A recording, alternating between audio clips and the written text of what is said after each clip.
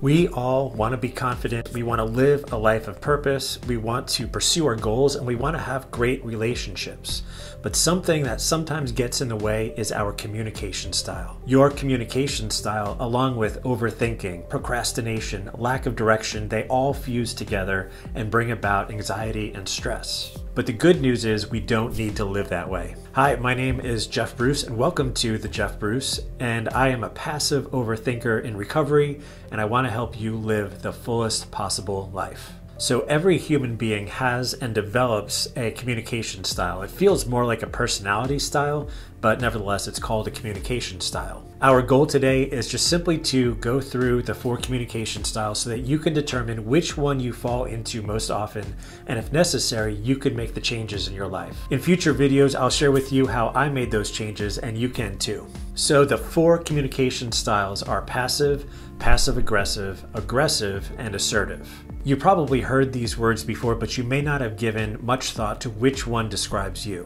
You also probably aren't just exclusively one communication style. Sometimes the way we communicate with our spouse or our friends might be different than how we communicate with other people that we work with. All right, let's get to them. The first one is the passive communication style, and this is the person who is non-confrontational. They don't want to cause conflict. They want everybody to kind of be okay and get along. Often this person will kind of allow others to make choices for them. They often kind of ignore their own personal rights, and they really don't often express their feelings or their opinions. Now, not all the time, but I think this person is more often than not going to be an introvert or be viewed as an introvert. You know, they probably won't give any of their opinions until everybody else has, and they feel like it's safe for them to give their perspective or their viewpoint. This person is probably an overthinker as well, or at least they're developing into an overthinker because they're so conscious of what other people's opinions are around them, and especially what other people's opinions are of them. So basically, the passive person gives control of themselves to other people even when they really don't want to. Now, one of the benefits of being passive is if things get out of control, if there's some violent or aggressive behavior, the passive person who wants to avoid confrontation may be the right person to sort of intercede and help bring calm to a situation. Other than that, it's really not a place that we want to be very often.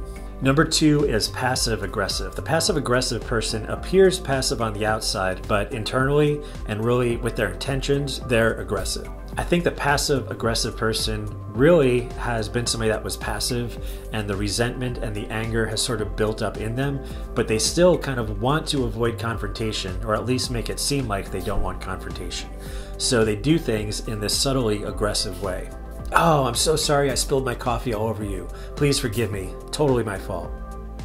This person may sometimes kind of sabotage other people's efforts. They give people the silent treatment. Yeah, no, it's fine. I'm good. They may tend to talk about others behind their back, being a gossip. One of the most frustrating things about the passive-aggressive person is the way they can cause frustration. What I mean is, if they're called out on one of their behaviors, what they tend to do is just make an excuse or put it back on you. Oh man, I'm sorry you feel that way. It's not what I intended at all. When really it is exactly what they intended. They want to cause frustration, but they want to hide behind this kind of veil or cloud of passivity. Sometimes what happens with a passive or a passive-aggressive person is ultimately they become aggressive. They're kind of bottling up this anger, resentment, or bitterness inside that eventually comes out in aggression. So that's our 3rd communication style, the aggressive communication style. So aggressive can certainly be physical aggression where somebody is abusing somebody in a relationship, but aggressive is not always physical. Oftentimes it's not even somebody that raises their voice, but they use threats and fear and intimidation to get their way. A while ago, I worked in a real toxic environment, and the reason why was because the supervisor was aggressive in their behavior. I'd never seen so many people get fired or quit before, and it was all because of a person that wanted to exert their power and their authority. Now, the thing with the aggressive person is they can get their way for a while. Usually, it will catch up to them at some point. In the short term, being aggressive may seem like a good way to reach your goals, but in the long term, it's just an ineffective way. It seems that more often than not, an aggressive person is somebody that has been given a degree of authority and power, and so they exert that to make sure people know that they're in charge. Now, with all these 3, sometimes there's different things in the environment or upbringing that causes us to be one of these communication styles. The passive or passive-aggressive person may have just kind of been traumatized, or maybe they were just embarrassed one too many times. Maybe they've been dealing with an aggressive person and they've just been crushed to the point of no self-confidence and passivity. Or it could even just be that their environment growing up was very strict and perfection was expected of them. Whereas the aggressive person may have just grown up with somebody else who's aggressive. That's their only role model in life. Somebody can be aggressive just from low self-esteem as well. Now, with the aggressive communication style, there's actually a place where it's necessary. I think today, men, especially Christian men, tend to be more on the passive side. Very nice and non-confrontational because sort of the image that is pushed is, well, that's the way a good Christian is. They don't cause any conflict, they don't want to ruffle any feathers, and so they're just Christian nice guys. But sometimes the world needs men to step up and be aggressive, to stand up for the weak, and to stand up for those that are being threatened. Sometimes being passive in situations like that can do more harm than good.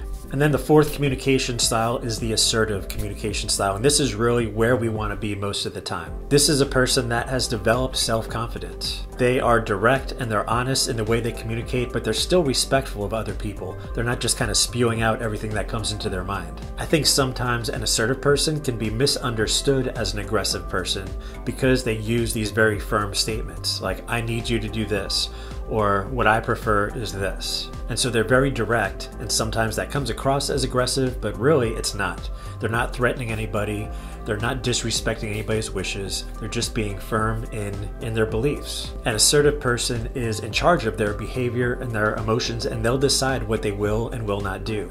It's not a way of just getting your way, it's a way of just being firm and strong in your beliefs. Again, an assertive person is respectful of others, they listen to other people's wishes and wants and desires, and then they determine whether or not they need to state or restate theirs or not.